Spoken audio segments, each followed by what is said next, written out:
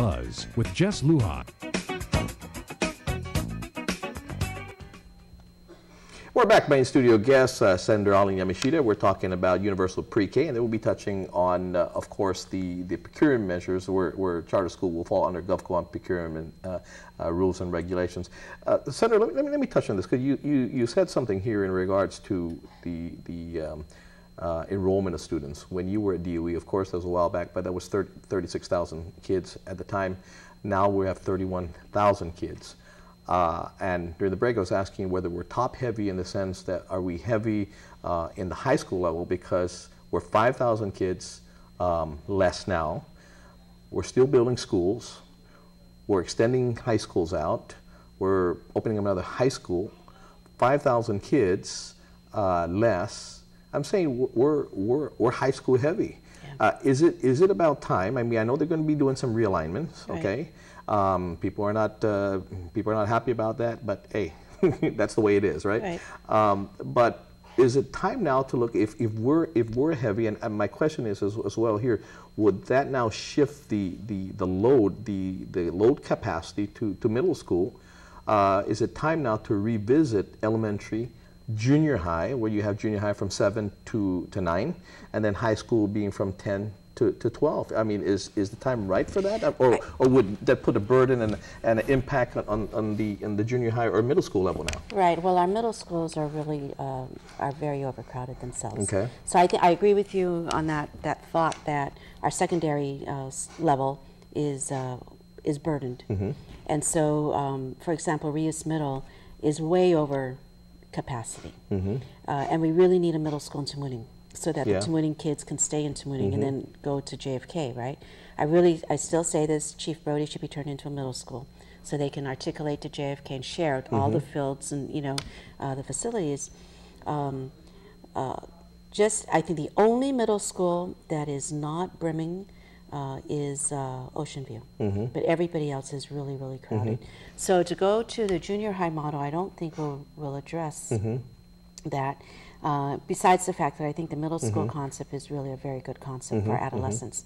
Now, the high school folks, Okudu was built, and we just extended it.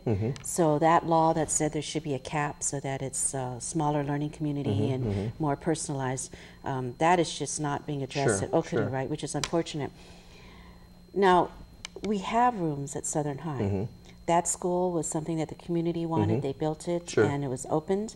At that point, I thought it should be given to GCC, and we'll take the GCC campus because it really is expansive. It's an expansive campus. However, it is a DOE high school, and teachers who are teaching, they're telling me that 50% of this campus isn't being used. I mean, half of the campus is not being used. It's not being used.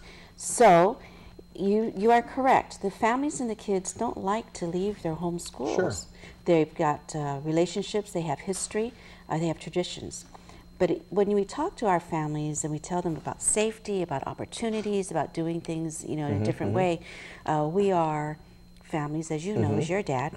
We're open as long as you give us enough time and you give us the room to vent and talk and then come to an understanding, right?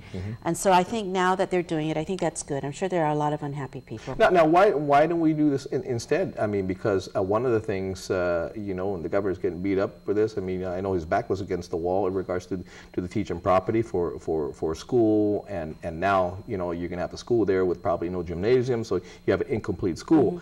My understanding as well is that DOE Central is going to move their operations up there.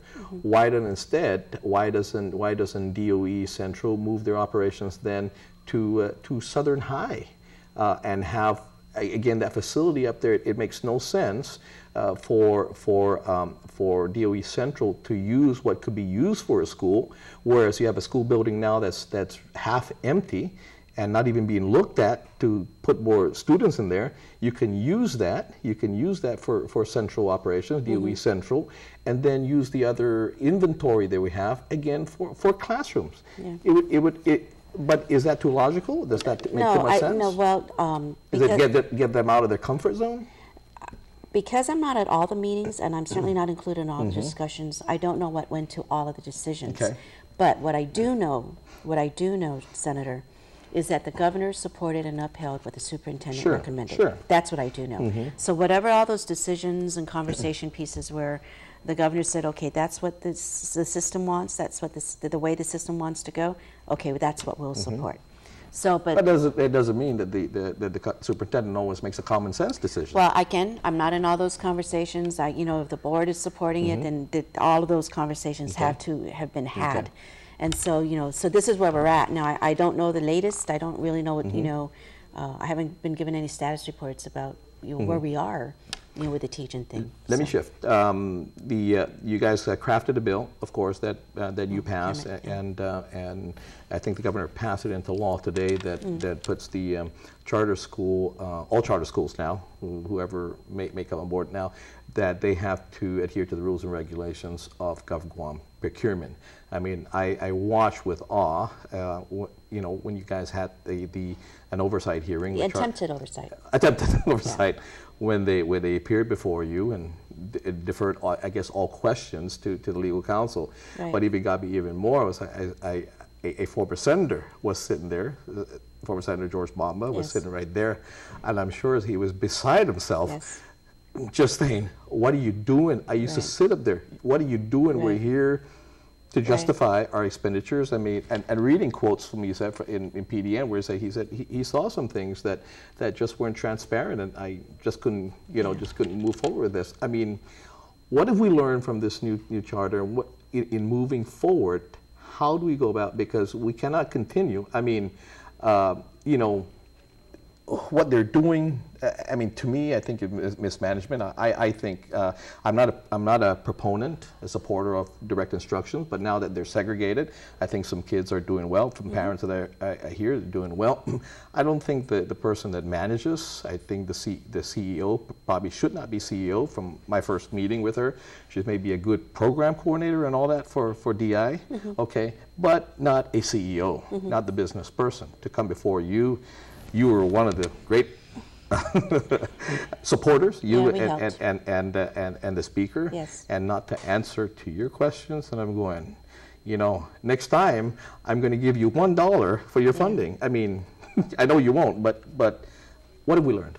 So what we've learned is that such a huge programming effort requires a lot of planning and a lot of support.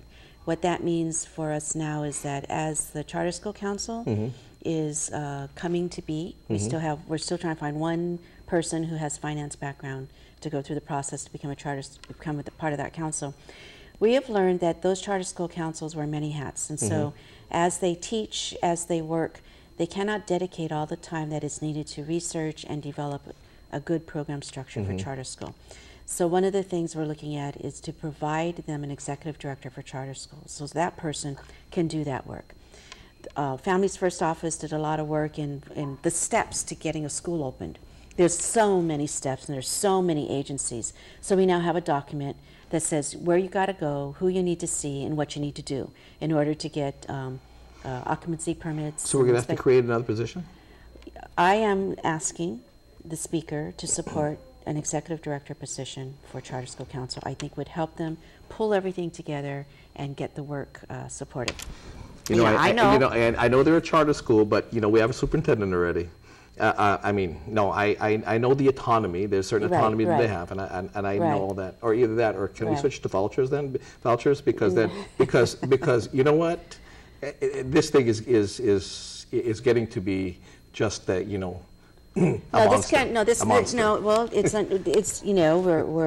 where we began wobbling, and we'll find our legs. We had some real unfortunate misturns. Okay. So it's going to work out. Okay. But we need the leadership. We need the people in place. We need the steps. And we already have smart people. But I mean, we need more smart people. The last thing we need is more smart people. Use more smart people. We're going to go to a break. You always do this to me. Once I start talking, we're going on a break. We're going to go to break. You should do the breaks at the end of the program. We'll go to break. We'll be right back. Got to pay some bills. Be right back. All the time.